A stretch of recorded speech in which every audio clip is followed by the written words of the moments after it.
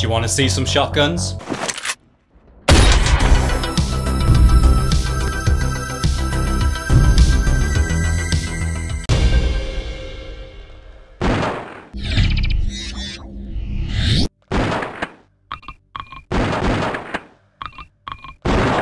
Blood.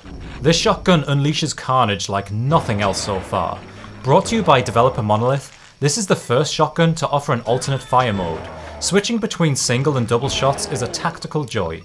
It's a more dynamic weapon and the exceptional sound design makes you want to shoot even more. The gun's akimbo power-up is a particular highlight, giving you that ultimate badass feeling.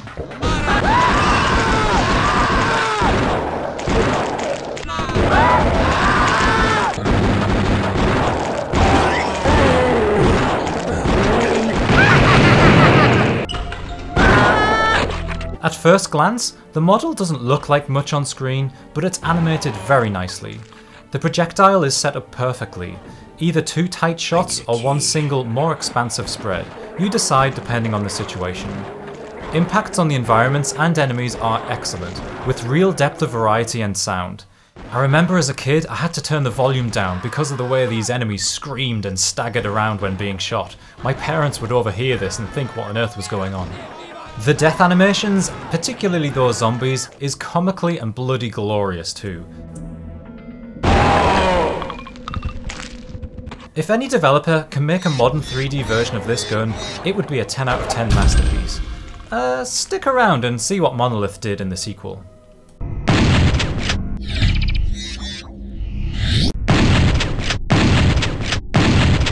Doom 64. This is a nice one. Has a nice sharp sound and takes down the lesser enemies in one shot at close to medium ranges, and has excellent punch to it. The lack of reload animation is comparable to Quake's shotgun, only this is a 2D render and feels like a bit of a letdown in that respect.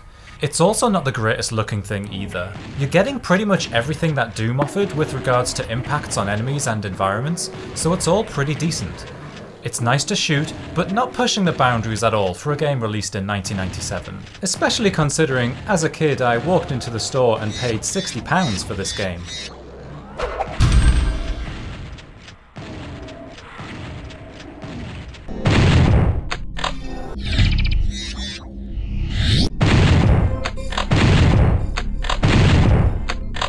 Doom 64's Super Shotgun gains a significant extra point for the sheer impact value it has. Never has it felt so good to bust up some pinkies.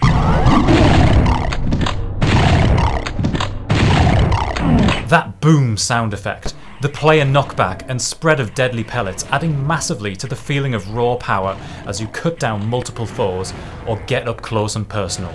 I love it.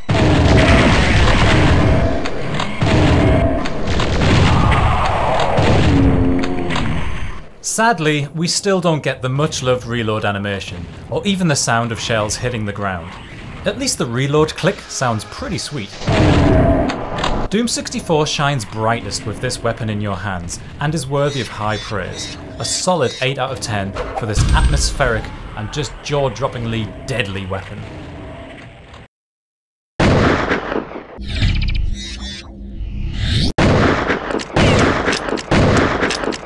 From LucasArts, it's Outlaws. The single tinge sounds great and does a basic job as your first shotgun.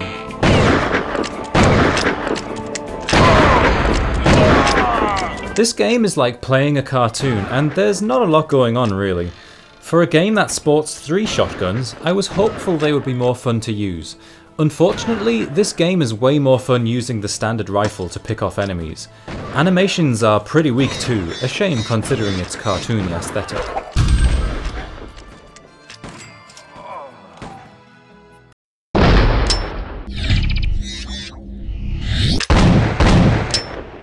The sawn-off shotgun is a bit of a letdown. It's not useful to use in most situations, only good for point-blank encounters. And even then, it doesn't feel satisfying to shoot.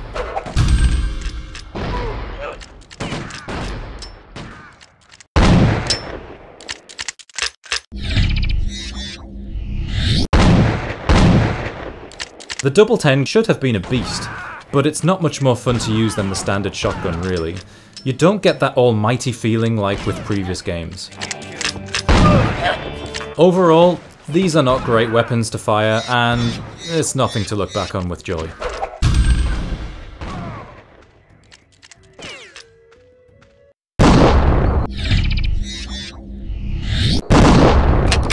Redneck Rampage! Oh god, this is a really bad shotgun. Just doesn't do it in any category. It feels paper light and is well below par in every way. You're really missing nothing here, and I won't waste any more of your time.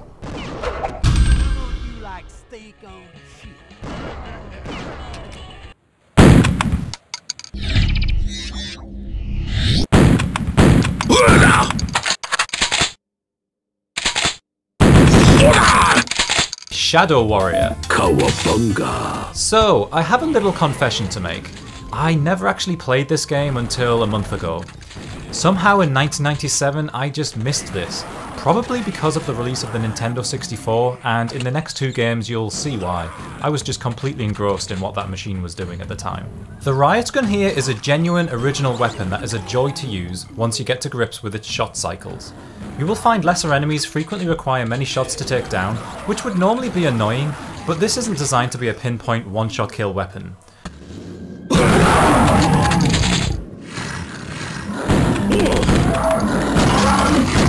The model looks great and is animated nicely with some decent sound effects on top too. The projectile is its strong suit here. It unleashes a great amount of pain with satisfying effects in the world. Impacts on enemies could be better, but they are of a good standard for a build engine game. It's a good shotgun overall and really worth a look.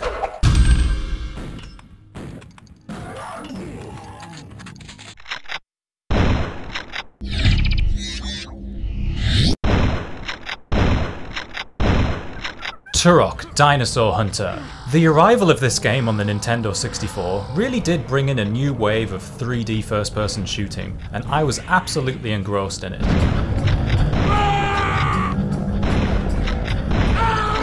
The shotgun here feels very light, like it's made of toilet tubes or something, but it's still fun nonetheless.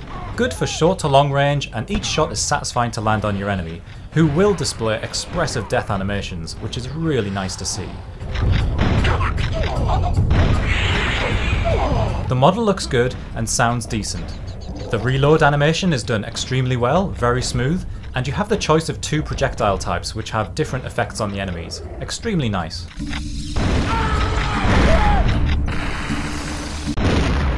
It's still just as fun to play today as it was back then.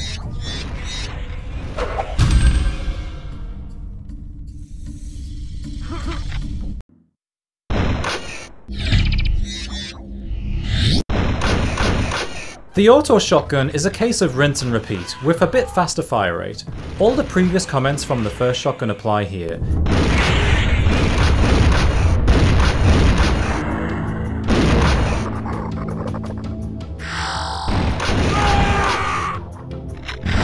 It's neither more or less fun in my opinion, as what you lose in satisfying pump animations, you gain in higher fire rate and the added impact that creates.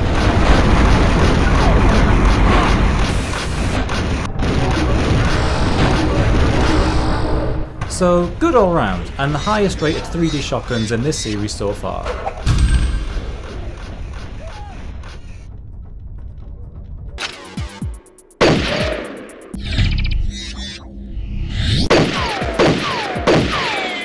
Goldeneye 007. What an absolute legend of a game this is. The automatic shotgun has great punch to it, and the impacts on enemies in this game are still better than most modern day shooters in my opinion.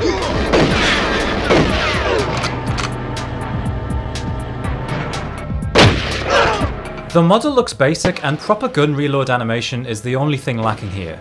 The sound, projectile and impact on enemies is just top notch. We desperately need an official remaster of this game, as the only legit way to play is as you see here, via original N64 hardware. And yeah, sorry about the bad image quality. Unless we do get some kind of remaster, we are going to be leaving one of the greatest FPS games of all time in the shadows. There's also another shotgun in the game, but only accessible via a cheat unlock, so just showing it off here for old time's sake.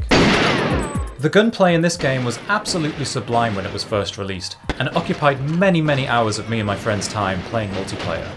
It might look simple by today's standards, but the excellent impact on enemies and the punchiness this has makes it a great shotgun to fire.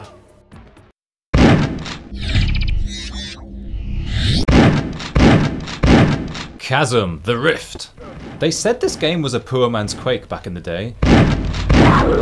And that's a compliment to this game. It is nowhere near Quake, and the gunplay reveals that. In all departments, there is nothing satisfying about firing these guns. The shotguns in this game are some of the worst to feature in any true 3D game so far.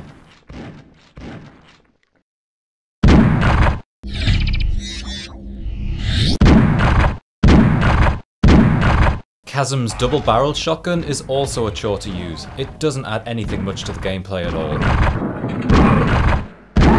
The only thing these two guns kind of gets right is the basic projectile setup. Everything else is way below par. Avoid, avoid, avoid. That's all for this episode. See you in the next one. Hit subscribe for more.